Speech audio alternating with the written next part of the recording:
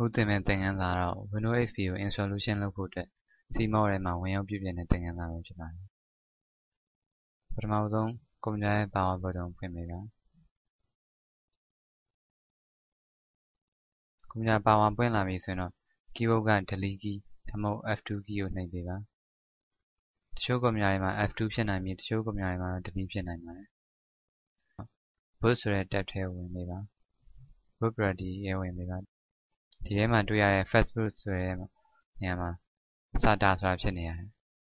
ဒီနေရာမှာ SATA အစား CD ROM ကိုပြောင်းပေးရပါမယ်အဲ့အတွက် SATA ကို enter ခောက်ပေးလိုက်ပါ CD ROM ရွေးပါပြီးရင် keyboard က F10 key ကိုနှိပ်ပါ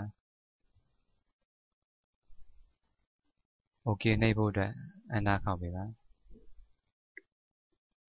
ဒါဆိုရင်ကွန်ပျူတာ reset ဖြစ်သွားပါလိမ့်မယ် reset ဖြစ်ပြီးပြန်တက်လာရင်တော့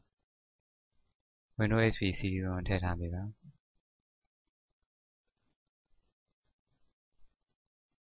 ဒါကတော့ Windows XP installation လုပ်ဖို့အတွက် CMOS မှာဝင်ရောက်ပြုပြင်တဲ့သင်ခန်းစာ